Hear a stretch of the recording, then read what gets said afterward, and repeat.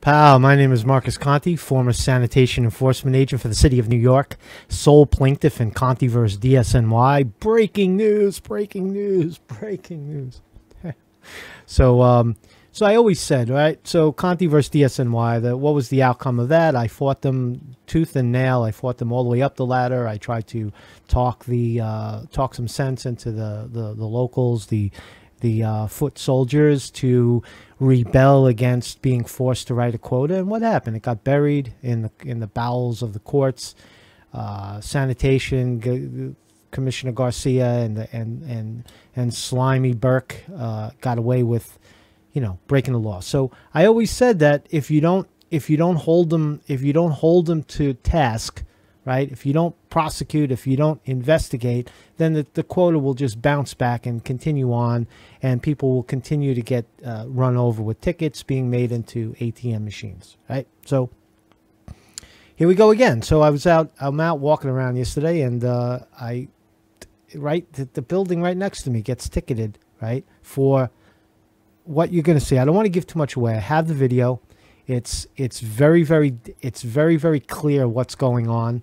And I'm going to explain it after I watch the video. But I want to play the video in its entirety so that everyone has a chance to see what I saw.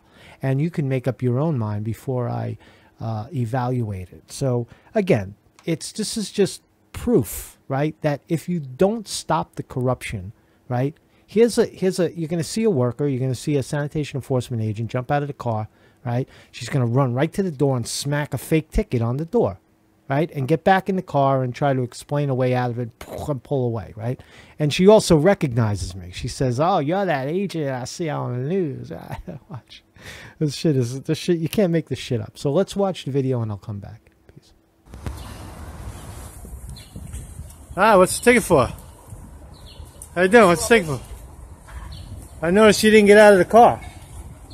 I've been around the block. I went down the shade because I don't have air conditioning. Well, I noticed you didn't get out of the car. You just got out of the car to write the ticket. I wrote the ticket down there in the Miss shade Long. And came back around. Yeah. Oh, yeah. That's not what I observed. You the patroller, the guy that they have on the news, right? Yeah, I got you. You always following us. You must have something against sanitation. I got you. Wow, got you.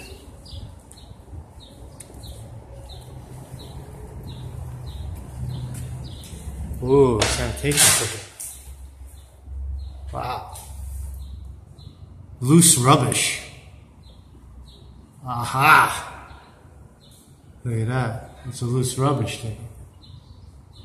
183 Gelston Avenue. I did observe 40 wood metal rods out for collection, not securely bundled and not tied, likely to be scattered on the curb. Oh, $100.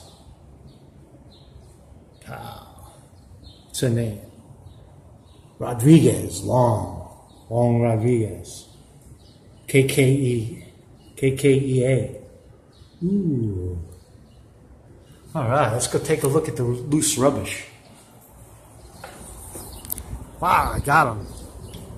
Ha ha ha. Loose rubbish. This is what we're looking at. Ooh. Some loose rubbish. Let's see. There's some wood. Let's see what it's got here. Yeah, ticket. They're still on the block? Ah, she's gone. So, we got some wood. Pieces of wood.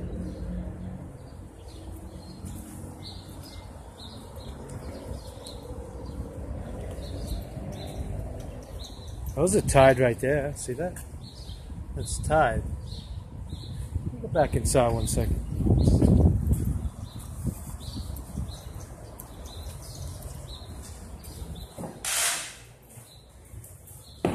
Did observe 40 wood metal rods out for collection, not securely bundled, not tied, and likely to be scattered on the curb. Likely to be scattered on the curb. How is it likely that that heavy wood would be scattered on the curb? There's no wind. There's no wind today. No wind today. So that was an interesting exchange, right? So I caught them. I'll do a little research, a little more research on that. That was just a surprise that I caught the woman jump out of the car. The biggest part of that is you notice that she came down the block, and I didn't see her get out of the car. I was supposed to get out of the car, write the ticket, ring the bell. Door is open. See? Door is open. You notice that the door is open? Right? She never rang no bell. She just stuck that ticket on the door and ran out the door. Pow. Excuse me. Marcus Conte reporting. So there was a lot of misspeaking in there on my part because again it caught me off guard, right? It was loose rubbish, right? So I kept saying that, oh, you just got out of the car to write the ticket. But what I was trying to say is that she knows that, see, the procedure is that you're supposed to get out of the car, walk over to the violation, then go ring the bell, and then if there's no answer, you're supposed to write the ticket in front of the rubbish, right? And then walk over and post the ticket, right? Now, whether she rang that bell or not earlier is what my observation was is that the car, she drove down the block. You don't see that in the video because I was stumbling to get my camera out of my pocket, right? And she rolls down. You notice that the door, she left the door open, right? And she got out, and I was by the pile of garbage, and she walked in, and she wasn't even in there a second. She slapped the ticket on the door and ran out the door, right? So, but that's secondary. That's just a violation of rules. Like, she's supposed to inform the client. She clearly didn't do that, right? Or if the guy didn't answer the bell, whatever. But the big part is that's what we'll talk about now, right? So the big thing is that she wrote the ticket for what's called loose rubbish, right? All right, so what is loose rubbish, right? There's a lot of gibberish going on here. Loose rubbish.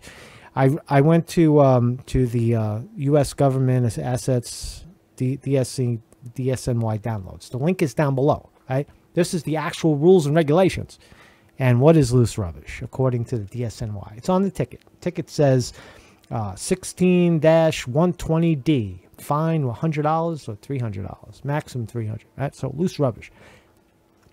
Light refuge or rubbish, which is likely to be blown or scattered about the street, shall be securely bundled, tied, or packaged before being placed out for collection. Right? Now, that is not what we saw. What did we see? We saw a bulk garbage basically waiting for collection. We saw a futon mattress. We saw a couple of big pieces of wood, right? We didn't, it doesn't match the description of what we saw, right? Light refuge willing to blow out. They usually write that one for cardboard boxes that have to be tied. But when it's heavy wood and things that are heavy, as long as it's neatly stacked in a waiting pickup, that's fair game. So there was definitely, I got the ticket right. I'm looking at the ticket right here. So the ticket says, I did observe 40 wood metal rods out for collection, not securely bundled, not tied, and likely to be scattered on the street. That's clearly not what it was. There was a bed, there was a futon, there was a chair, there was big stacks of wood, and the little bit of wood that would have scattered was clearly taped. You saw duct tape around that little pile. So that wasn't any violation. What that was is garbage awaiting pickup from bulk, right? There's a bulk truck that comes down later on Saturday and picks that stuff up. But what these vultures, this woman is driving up and down the street writing tickets to things that's clearly not a violation, right? And she knows it. She jumped out of when she saw me, she jumped back in the car and ran away, right? So so what is the crime, right? It says right on the ticket. That was it. She committed a misdemeanor. It says right on the ticket. It says, and I'll read. I, an employee of the below agency, personally observed the commission of the civil violation charged above. What is the violation charged above? Loose rubbish. false statements made hereon are punishable as a Class A misdemeanor pursuant to Section 210.45 of the Penal Law, affirmed under penalty of perjury. Pow, perjury. She perjured herself, right? Now, is there going to be any consequence to the perjury? That's what it is, right? She lied on, right? So this is again. Now, the Department of Sanitation is going to analyze this video, right? Right. So, Mr. Burke, look, here's your agents, jerk off. Looking here, this is the result of what you did. What I should have asked her, and I missed the opportunities. I should have screamed in her face and said, "How many tickets did you write? You write 10 tickets yet? How many tickets you got?" That's what I should have done, right? But I'm a gentleman, and I'm not going to humiliate the woman standing on the street because she's under pressure by you and Commissioner Garcia. I know you guys are going to have to watch this. You know, this is what you're doing to the people. You're turning people into ATM machines. You're putting people like Miss Long in jeopardy. Now she's facing a misdemeanor charge. It's indisputable. Where is the outrage now, right?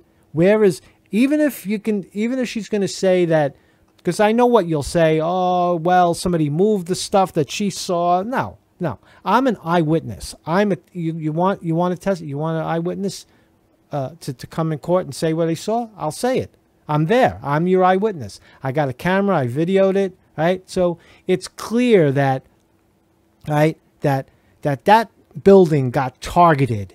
And that woman jumped out of the car and wrote a fake ticket, not a fake ticket, but falsified the details on that ticket to get her ass out the way. She said, "Oh, I went around the corner because the air conditioner didn't work." That's bullshit. That's total bullshit, right? That's the rules are, if you're too hot, take the day off, right? Don't go out writing fake tickets, right? So there's a lot there. So my name is Marcus Conte. I'm a not only an investigative journalist, but I am a former sanitation enforcement agent. I am probably one of the best people in the city right now to call this what it is, which is falsifying a ticket under pressure because of a quota. That if she doesn't go back to that office with a certain number of tickets, she's going to get scorned. She probably already is. That's why they gave her a car without the air conditioner. The punishment. They'll punish you, right? So I'm also a candidate for the United States Senate. Peace.